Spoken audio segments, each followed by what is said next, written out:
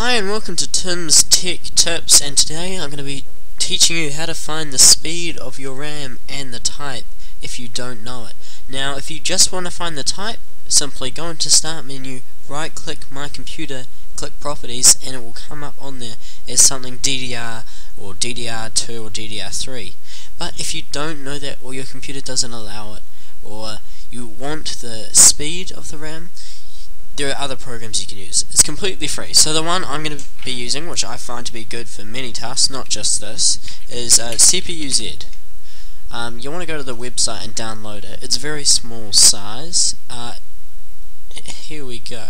So this is what it looks like. You want to hit this one here and get either the zipped or just the non-zipped download. It's freeware, of course. Okay, I've already installed it, so I'm going to go ahead and open it up.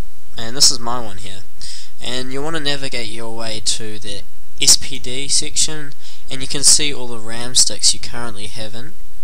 I've got 200 megahertz RAM in all of them, but if we double that we get the actual stick we want to buy. So I'll be wanting to buy 400 megahertz of DDR2 RAM, and you'll see the DDR2 is up here. It's also on the main page. It'll tell us DDR2 somewhere around here, maybe not. If you go memory though, it definitely has it there.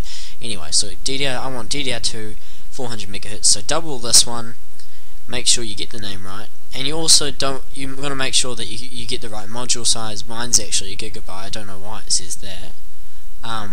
But that's another way you can do it very easily is just by googling your number, your PC model. So in my case, that's going to be Dell Optiplex GX 280. I'm using custom old PC on XP.